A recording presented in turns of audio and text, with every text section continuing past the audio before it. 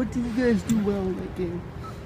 I think a lot of things. We have possession, we score in the right moments, and we manage that with, smart with that score, because after the 2-0 we play really well. So we know that every game is different. So we will try to push the game and stay high in the field. So tomorrow is at home, so it will be different.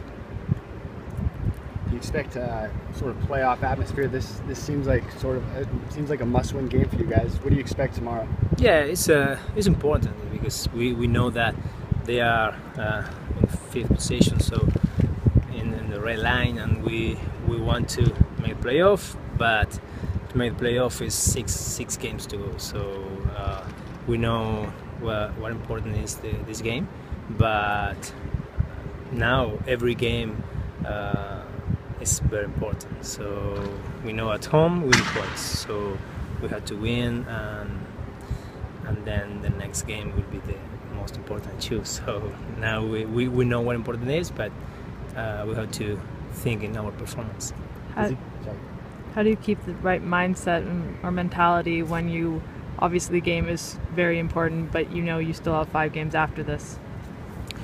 Yes, we can do it because we know that in soccer is just now, is present. So this game is important because it's the game that we have. So we will play obviously like a very important game, because we know that they are 1 point up us. So we need to cross that red line.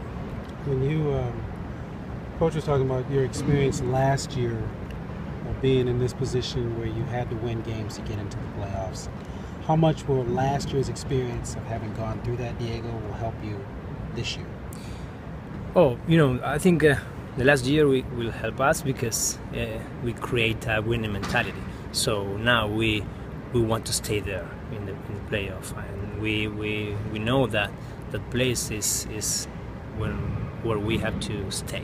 So every year is different, but now we have that hunger. We have hunger to stay there in the playoff, and I think it's about the last year. We know that this 6 games to go is the most important time in the season.